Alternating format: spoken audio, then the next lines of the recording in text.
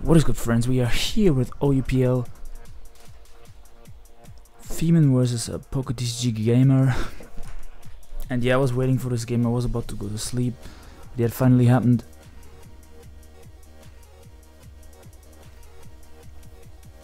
This is a Mew Tangrowth type of balance. And yeah, that's a Scarf Kelly probably. Actually, it could be a Scarf Latios, and the Kelly could not be Scarf, but it only did 12% with a Skull to the Tangrowth. So I want to Culk of that Scarf. Because every Tangrowth is AV these days, right? Yeah, it does 11 to 13, so that's Saltvest Tangrowth. The Mobile is obvious here. The Mobile can come in for free unless it's HP Fire Tangrowth. You can also go for Mew if he doesn't want to risk the Mobile. But he does go Mobile.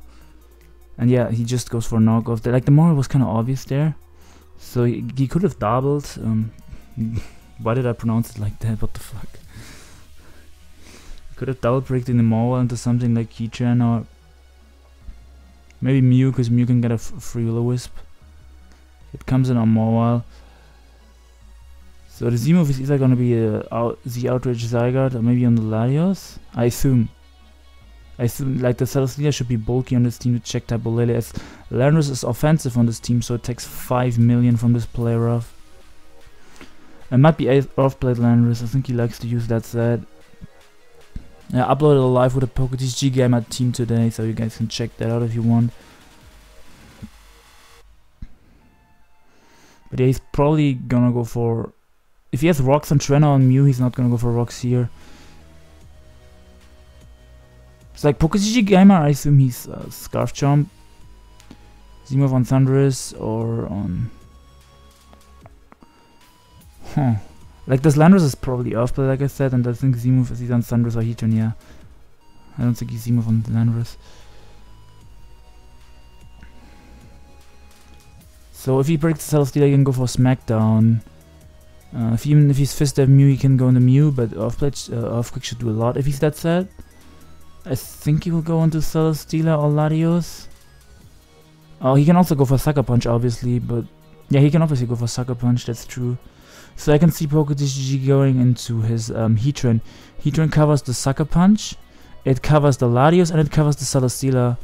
But he does just go for Rocks, so I wasn't sure if he was Rocks on this, but yeah, if he has Rocks on this, he can obviously go for that.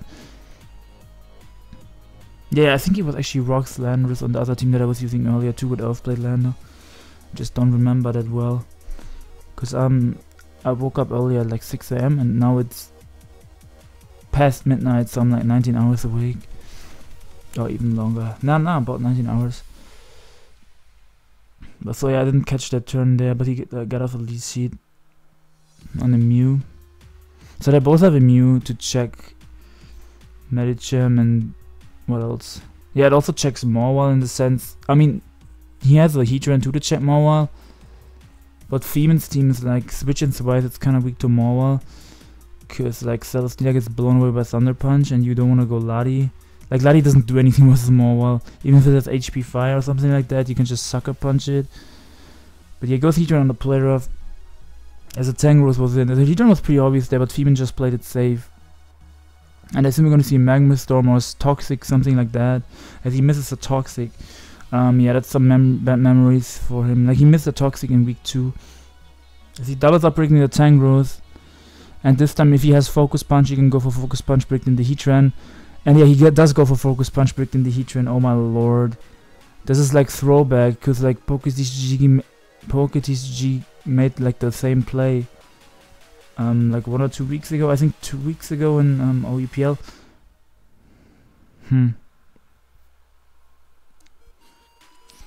Yeah, I can see this Thundurus. If it's a live up, it can obviously kill with a T-Bolt. It could also be the physical set, but like Wild Charge or Z Wild Charge, or what? Not Z Wild Charge, Supersonic Sky Strike, Z Fly.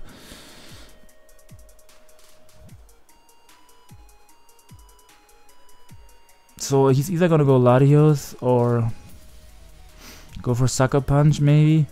Sucker Punch could be dangerous in the sense that this could have bulk up, but I think Latios should be fine here. You can also check this depending on if it's more Fistef or more like some Mew run a mixed defensive set to be able to defog on Protein Greninja, because most Protein Greninjas don't run Dark Pulse at the moment because Metagross got banned, so there's not really a point in running that. It wasn't even that common when Metagross was on a tier, but now it's even less common. So yeah, I don't know Femen's team exactly, but I would probably go Latios, even though this could have knockoff. So you can, like, PokeTCG gamer, he's kinda in the bag, because like he missed the Toxic on the Keldeo and the Heatran died to the Focus Punch, so I can see him going for an aggressive play like knockoff, predicting the Latios.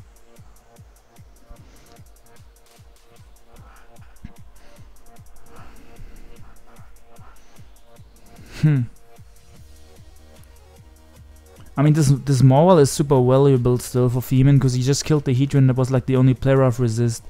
So he can, like, when this comes in on the Tangros, it's always super dangerous for PokeTCG, so I would keep this Mawile for sure, probably, if I was Femen. So, knowing that this Mawile is valuable, I would probably go for knockoff predicting the Latios, as he does just go for T-Bolt, which is understandable. But yeah, if he has knockoff, he can kill this Latios if it's not Scarf Lati. Yeah, he's probably Scarf Keldeo, so I could see this Lati would either be Z-Move or Soldu. Looking at the team, that's just what I think. I don't think he would be double Scarf. So he's gonna switch out maybe Fear in the Scarf, or if he doesn't have knockoff, I don't think he can kill this Latios. So I can see a double switch into Mawile here, predicting the Tangrowth. Or the Mew. Actually, yeah, he can go the Mew. Mew is a really good play. I probably would have gone the Mew there in case he doubles at the Mawile, but yeah, defog was obviously the play that Femen wants to make to get rid of the rocks. Even though he doesn't have anything weak to hazards, it's still really nice to get hazards off the field. The Mawile is so obvious, I'm pretty sure that PokeTCG has to double out now, breaking the Mawile. Or if he has HP Fire, he can go for that, but I think he's HP Ice on this, because that's what most AV Tangos run. Yeah, this is week 5 of OUPL, if I didn't mention it yet. Week 6, I think OUPL has 6 weeks and then we go to playoffs. World Cup is starting in about 2 weeks, so that's gonna take over my channel. I'm gonna cover a lot of World Cup, stay tuned for that, but I'm still gonna try to get some of the OUPL games. My focus is obviously gonna be on World Cup when that starts. But he does double into Thunderous, which is a really good play, as that would work on the Latios. Latios could potentially come in on Tangros if it's Z-Move, because you can't knock off Z-Crystals. Or Mawile could come in, like I said. So Thunderous was a really good play. And yeah, he can, this time he can just go for T-Bolt, I think, because the Latios is weakened already. And yeah, the Latios should defog. Scarf Latios run defog too sometimes, but like I said a few times. I might repeat myself because I'm really tired. I do still think this is not Scarf Latios. The Celestials, but they have to check. Okay, he does just go for Sucker Punch this time. So like, the Mawile is super valuable. Like I said earlier, after killing the Trend, which was the only pair of resist, but he still decided that he doesn't really have a good Sunburst switch in, so he was willing to sack his Mawile. As he doubled out there, he went into Landorus predicting the Sucker Punch, and it didn't work out. Because if he went Landorus on the Sucker Punch, he could have gotten up rocks. So that was a nice play by Femen there, predicting him to not go for an attacking move. Then you can go for Will-O-Wisp here or Volt Switch. If he has Volt Switch, that's like a pretty nice play, because you would not go for Sucker Punch here with the Mawile on the Will-O-Wisp. That's not the play you would want to make. You don't get any damage off if you Sucker Punch on a Will-O-Wisp. So yeah, he's just going for Play Rough, I assume. But yeah, since he's probably defog, softball Will-O-Wisp, and then he's either Psychic or Volt Switch, something like that. Yeah, he's either going for a Para or just trying to get some chip damage there. As that did a lot because he got a crit, so that sucks. So he does reveal that he's knock off. But he's getting hexed a bit, man. Toxic Miss on the Keldeo, and now a crit. So I probably so I think PokeTCG predicted him to switch and save the Mawile as fodder there. And he wanted to catch something with a knockoff. Oh, I don't know if that was necessary. Dang. Like the Toxic Miss on the Keldeo, not a Sucker Punch crit. We'll see how much of a role that plays. Like the Mew might have been able to take an Outrage from like a potentially banded Zygarde and been able to Will-O-Wisp it, but I do think it is... Like one of these two is the Z-move one, I'm just not sure which one. That, like in my opinion at least. I know I can be wrong sometimes, or I am wrong sometimes. I'm definitely not perfect with my analysis. But yeah, if he's banded Zygarde, he might be able to kill this Mew. We can just like put in a calc real quick to see. Zygarde, Adamant, 252. And it's 1,000 arrows. There's only 33 to 39. That does nothing. Oh, that's not banded. Choice band 1,000 arrows does 50 to 58. But that's a Spadef Mew. Mews run more Fizdef. But yeah, losing the Mawa was huge in the sense that the Tangrowth is actually now pretty good for PokeTCG. Because if he had the Tangrowth around, the opponent could always double into more, predicting the Tangrowth to come out. But yeah, Tangrowth can eat up the Draco Meteor and then pivot out into something. Like he can... If he didn't get the crit on the Mew, could have softballed up on the Latios, so the crit mattered in that sense. But Mew might actually be able, if it has some Spadef investment, it might be able to take a minus to Draco. But we see it's a live up Latios, so yeah, that makes me think even more that it's a Z-move, Zygarde. Yeah, Draco would have killed the Mew for sure at that range. At 49. Like Mews, they run mixed defensive sometimes, yeah. Okay, he can go for knockoff here. Pick off the... Now he doesn't pick off the Lati because he's burned, yeah. But he lives at 3%. Now he can go to Mew because the Lati's at -4, so that's not gonna do much, I think. And the Lati also lost its life orb, so it's not gonna die to recoil. I could see the Lati, like if it's Defog Roost 2 attacks Latios, I could see a Roost coming out. It could also be 3 attacks. But yeah, that's live orb Latios, so that confirms that it's probably Scarf Keldeo, like I was thinking the entire time. Yeah, like the Mew is like pretty much the only play here, because you don't want to lose your Tangrowth yet. It's 1,000 arrows resist, but yeah, if he's if the Mew is not fast enough for Zygarde, like I see a lot of Mew like run like 60 speed or something like that, 64 something like that, which doesn't outspeed max speed Adamant Zygarde. It hits 289, so you would have to run like way more speed on Mew. Like he can speed creep Zygarde there on Adamant, but he would have to run like so much speed on his Mew. Like he would almost have to run max speed. Yeah, so Outrage just killed as that. I don't know if Outrage was the play. If he had a Z move, so that makes me think that he doesn't have a Z move. Because if he had a Z move, he could have gone for a Z move there.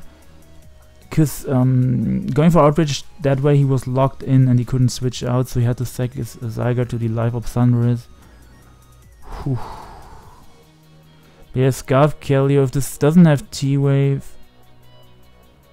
the Tangrowth is so low that Scarf Keldeo, yeah, Femen just wins this game now. If Thundurus dies, Celesteela walls the entire team as he goes for Icy Wind there. Because Icy Wind was pretty much his best play. The only problem was that it could miss, so it's not 100% accurate, but it hits everything. Like, so if he doesn't have T-Wave on Thundurus, he basically just loses. Garchomp can probably live on Icy Wind from full, but it cannot OHKO to kill you. I think Outrage won't even kill. Like Outrage might do like 75, but it won't kill for sure. So yeah, he loses this game. PokeTCG, which sucks. Yeah, this Keldeo should have been dead now with the poison. But there still would have been a Celesteela in the bag and a Mew. And what other hacks did he get? He did get a crit. Yeah, the crit on the Mew sucked.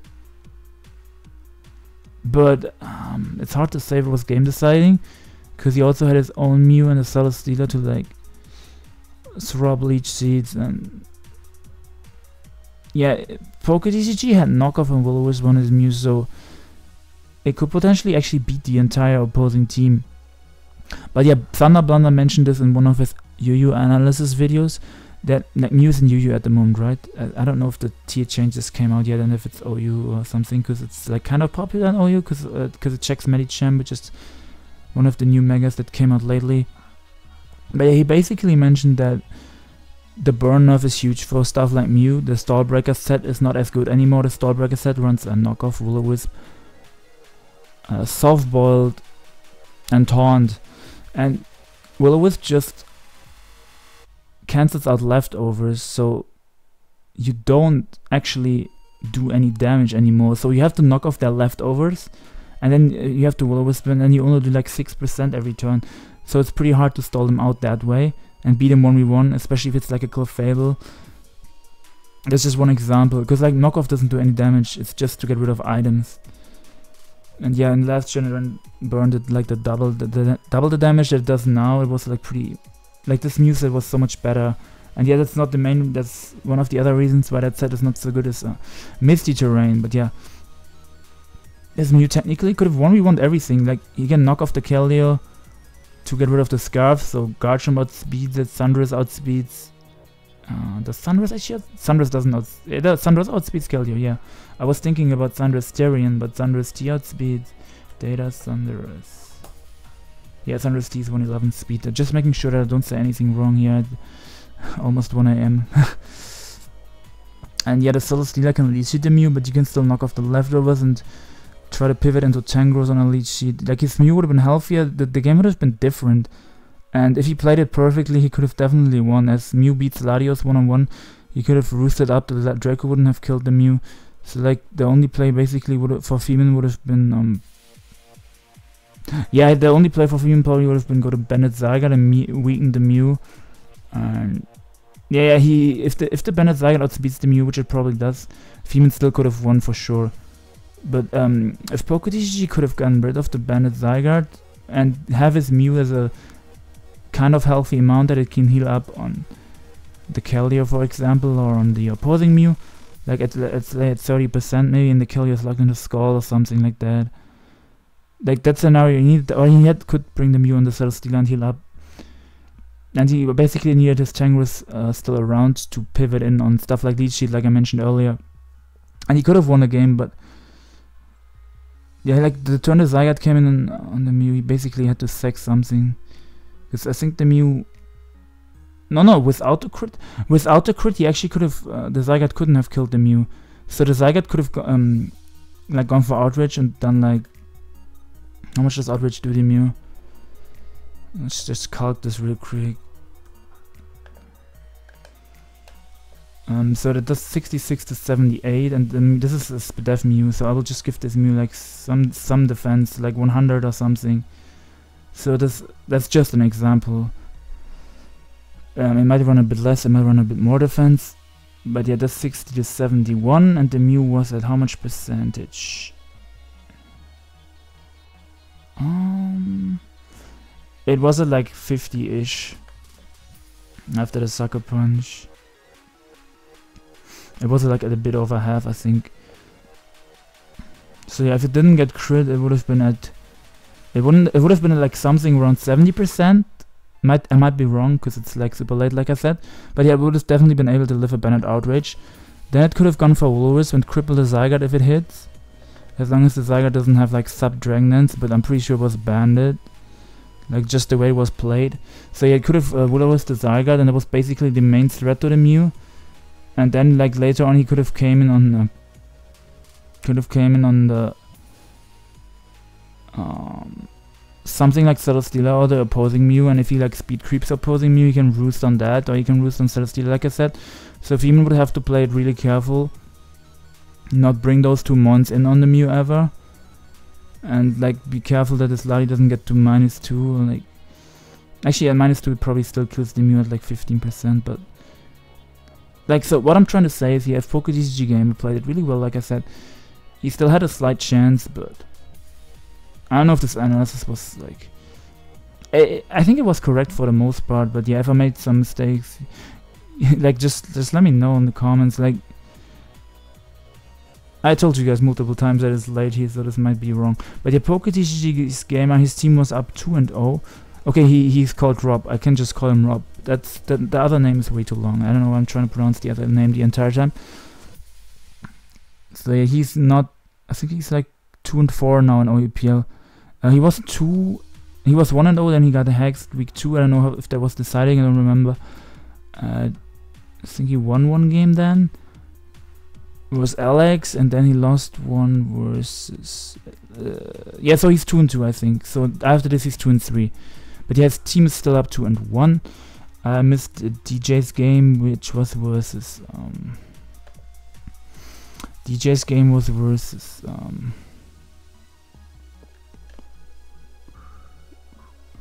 Versus Floppy. So yeah, DJ 1 versus Floppy. I did not see that game. And Teal 1 versus Genesis 7. Yeah, I don't know why I'm not showing you guys. I can show you here. But yeah, I might record the replay of Teal versus Genesis because it was kind of interesting game. I feel there was like a slight little misplay in that game, but I might speak about that if I record the replay. And yeah, there's another replay that I will have to record for sure because it's just hilarious as fuck. And usually I would prefer doing these videos live, like live narrations, but that one replay was so hilarious, especially with the comment made afterwards. So I have to record that because, like, yeah, this is week 5, right? I have to rant on a little bit more. I hope this is fine with you guys. I mean, most of you will have clicked X on the video if you don't want to hear it anyways, obviously. So last week on Sunday there were like 3 or 4 activity wins at least. So like Ricardo's team won like 7-1, and I think they are first at the moment, which is the Kawai Kratos Manas. Yeah, Ricardo's like, he hasn't lost yet basically. I think he got the activity win, and also like Pearl got the activity win. It was super annoying. I stayed up super long till like 4 AM my time or some shit on Sunday to catch all these games live. Pearl's game, like 2 other games. And then, yeah, J-States versus Finchinator also, I think they played on main or something. I don't know if it was that game. That was not the game. I stayed up for like some games. It was Paul's game and Ricardo's game. But Ricardo, I already knew that it would go to activity probably. But it was like 1 or 2 other games. I think it was Chill Shadow's game, I think, went to activity versus Henry, if I recall correctly. And some other game too. So basically I stayed up for nothing. I missed all those games. And not that I didn't miss them, they didn't happen. So they just got the activity win, and like Ricardo's team, or Anti's team, it's managed by Anti. They won 7-1. So they are like number 1 overall. And the fun thing is, which like actually hurts me, kind of, week 5 came out like a few hours after I went to sleep. Or maybe I was still awake at like 4 or 5 AM, I don't remember. I might have still been awake and already made my predictions for week 5 in the morning. But some people decided to play immediately after week 5 came out. And I didn't pay attention anymore because I was like paying attention like almost the entire night. And I was like, let's record some games. So yeah, I didn't pay attention anymore. And obviously some people decided to play like immediately or like 1 hour after the next week already just came out. Which was DJ versus Georgie, or what was Georgie his Smogon name? Yeah, Floppy is a Smogon name. They already played, and then the other game also already played. I'm not gonna speak about that game. That game was hilarious. I'm gonna record the replay. So yeah, this was just like an update for you guys, and there was a 3rd game that also happened. Oh yeah, I was just looking up on YouTube. I typed in my Buzzwole because I was using like a Buzzwole team, and someone in my Discord asked for a Buzzwole team, and I actually lost this team because I made this video 5 months ago, and it's like an old team, which is pretty cool. You just have to adapt some things to the metagame, but yeah. We're going off here. Yeah, so the last game, there were like 3 people playing immediately. Oh yeah, my man Padlop is playing this week. You guys can see my predictions here. I predicted this game correct. Okay, PokeTCG game I predicted wrong. I predicted him to win. I did predict this game correct. Who else played? I think I predicted another game correct, but I'm not gonna spoil it because I might record that replay. Oh yeah, I predicted X-Ray correct. X-Ray also played like already, I think. Did X? Yeah, he played with Empo. Yeah, he actually brought a Tentacruel, a Jellicent. Empo actually brought a Jellicent. Let's just show. Like, won't play the replay. I will just show you what he brought. Next Jellicent, and yeah, X-Ray brought a Stealth from Mega Diancie. Man, I'm so hyped for Mega Diancie to come out. Yeah, so this is just me rambling on. I don't know why I'm still talking.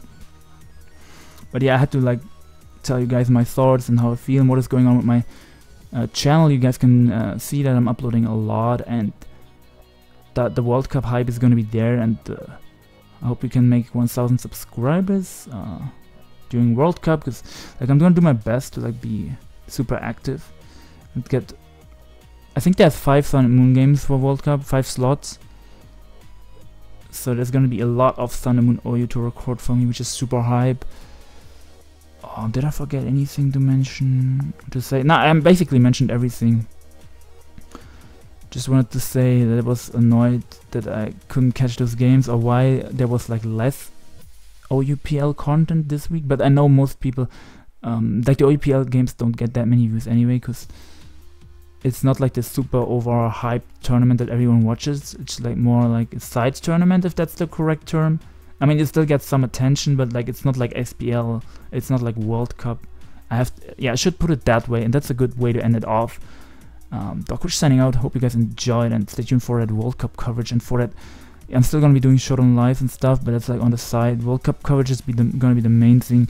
And yeah, also I might have been able to get into World Cup if I like tried, if I tried really hard. Like I still have to work on how I play and stuff. I know that I'm not that good, but like I think Team Germany lost a few good players, so I think technically it would have been possible to get in. I could have, but I didn't even try. I think I could try tryouts. Damn, I can't even talk anymore. I've been rambling for so long, and it's like 1 AM. What am I doing here? But yeah, I might try in the future to get in the tournaments, is what I'm trying to say here in the ending, which is one of like, because it's like really amazing to like record tournament games that you play yourself. Like people told me that they would love to see that when I like narrate my own tournament games, but I actually did that once, which like a tournament that didn't really matter, which was in a Facebook group. I think I recorded like 1 or 2 games. Yeah, I don't know, I'm like going off the topic. Thank you guys for watching, and yeah, I do tend to like choke in end games, or not always see the correct play or the correct win condition. I do want to work on that before I get into tournaments, but maybe the best way is just to try out tournaments, because technically I have nothing to lose. Try out tournaments and get better that way. I'll definitely want to play in Smog Tours. Not the Smog Tours that's already in playoffs now, because I obviously can't play in that, but the next Smog Tours that is in like September, I definitely want to play in the weeks there. Like I don't think I'm going to be able to qualify at all, but I'm just want to participate and see how it is. And yeah, I've been rambling for way too long. Dokkerich signing out, and yeah, sad to see him lose again. Rob, would have been hard, but he could have won without the crit on the Mew and without the Toxic Miss. It's kind of hard to say. But yeah, thank you guys for watching, and I'm signing out. Good lord, rambling on for way too long. Peace, friends.